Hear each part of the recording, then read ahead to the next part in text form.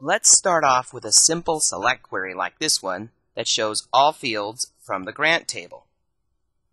We get 4 fields and 10 records. Now we can change our field select list to select any fields we want. We can go grant name and amount. And we get just those 2 fields. We still get 10 records. Now let's change this so we just get the EMP ID. We still get 10 records, even though one of them is null.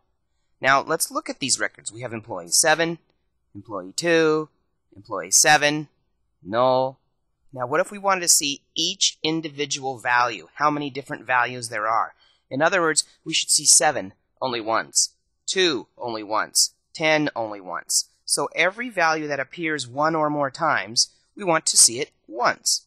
Well, there's 2 ways to do that. We can go distinct and then EMP ID. And we see null, 2, 3, 4, 5. And notice 7 appears only once. Or we have another alternative. We can go group by EMP ID. And again, we get every value once.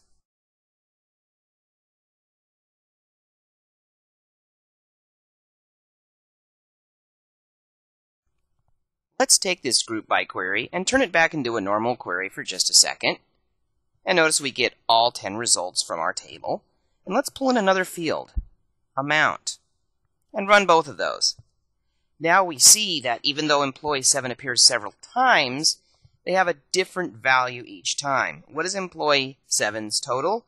Whatever 4750 plus 18,100 plus 25,000 is. Now here's a great usefulness for the groupBy. If we still wanted to see only employee once, we would group by the EMP ID. And what do we want to see for the amount next to them? Which one should it choose? Well, perhaps we should aggregate them with a sum.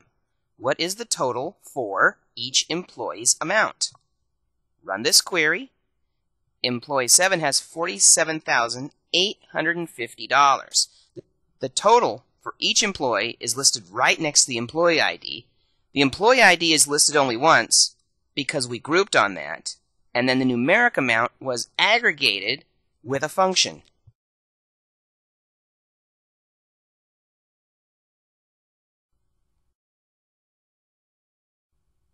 Let's change this just a little bit. Let's say we wanted to figure out how many grants each employee found, not the total. Well, we would just change our aggregated function to count instead of sum. And we can see employee 7 has found 3 grants. Now, what if I wanted to find the largest grant that every employee has found? You change your aggregated function to find the maximum amount in that grouping. And the highest grant that employee 7 has found is $25,000. All of our queries throughout this book have set a great precedence of making sure that every field in the result set is named. Now this summarized query, where I'm getting the grant grand totals next to the name, appears to have no column name, so we can easily just alias this as total amount and run it. And then we get the field name. Let's do a groupBy query with a join. Let's start off with select star from employee as EMP, and then inner join location as loc, and we'll join them on location ID equals location.location ID and run it. We get 12 records instead of all 13 employees because John Marshbank has a null location ID. Now let's change this to a full outer join and run it. Now I get a total of 14 records. Okay, let's itemize our field list to just show city and first name. And run it. There's the city, and Alex, Seattle, Barry, Boston, Lee, and so forth. Now, let's group by the city because we're interested in seeing the total of how many employees work in each city. So let's go group by city. Now we're aggregating on city. Are we trying to sum, count, find the maximum? What are we trying to do for the first name? We are trying to count all of the first names in that city. Notice in the city of Knoll, there's one person. And in Boston, we have 3. In Chicago, we have none. In Seattle, we have 7. And in Spokane, we have 2. When it comes to using count, we actually have a couple of choices. Now, before showing you those choices, let's turn this back into a normal non-aggregated query by just selecting the 2 fields and run this query. Now, let's look at all of our results if we can. Seattle is listed 1, 2, 3, 4, 5, 6, 7 times. Each time, there's a name next to it. Spokane is listed twice. Now notice Chicago is listed once. So there is one record of Chicago. It just doesn't have anybody in it. So if I were to count the first names, Chicago, even though it appears once in this query, would be aggregated to 0. Let's see that again. Count, first name, and now we're going to group by city and run it. Chicago has no values in first name that it could count.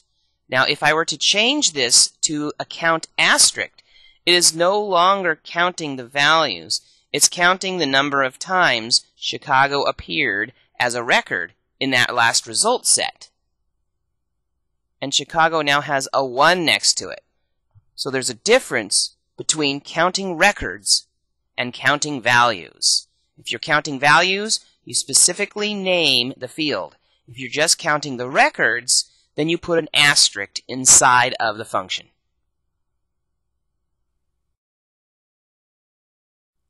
Okay, got another trick to show you before turning you loose, and that's this. Let's do a join between the employee table as imp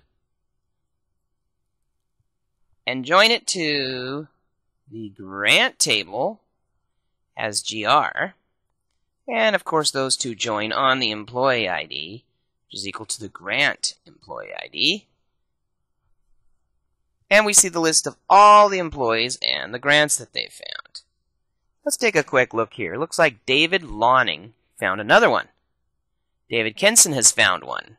So we have 3 grants found by David Lawning and 1 grant found by David Kenson. Now, if we were to do a group by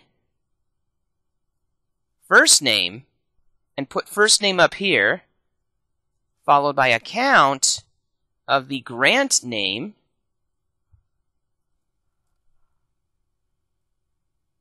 we get 4. It shows David has found 4. What it did is it grouped the 3 records from David Lawning and the 1 record from Dave Kenson. So in this situation, we might want to do a multiple level grouping. So let me go first name, comma, last name, and put last name up here as well, which gets us to another rule. All of the fields listed in the group by clause should also be listed in the select clause. Any field in your select list that is not mentioned in the group by must use an aggregated function.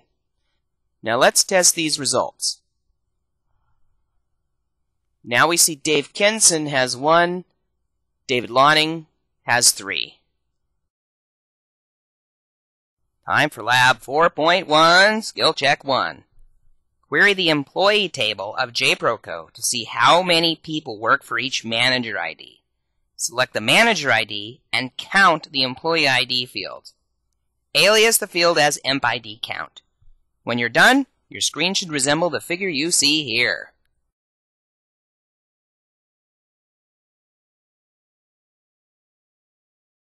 Skill Check 2. Perform a grouping query of the customer table to get a count of how many consumer versus business customers you have. Alias the aggregated field as customer count. Group on the customer type field. When you're done, your results should resemble the figure you see here.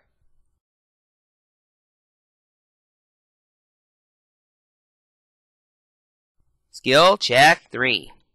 Get a list of all customers and how many invoice orders each customer has placed. You will need to join the customer and sales invoice tables. Alias the aggregated field as invoice ID count. If a customer has not yet ordered, then you should still see their name with a 0 next to it. Hint, this will require an outer join between customer and sales invoice. When you're done, your screen should resemble the figure you see here.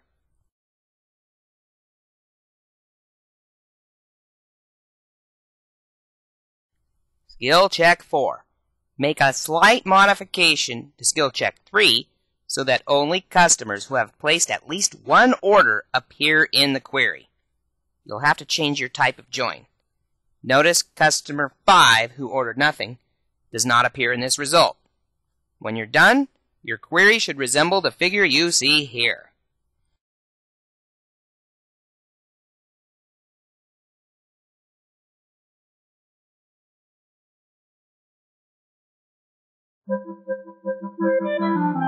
And that does Lab 4.1 using groupBy. Next item is Lab 4.2 on filtering aggregated data.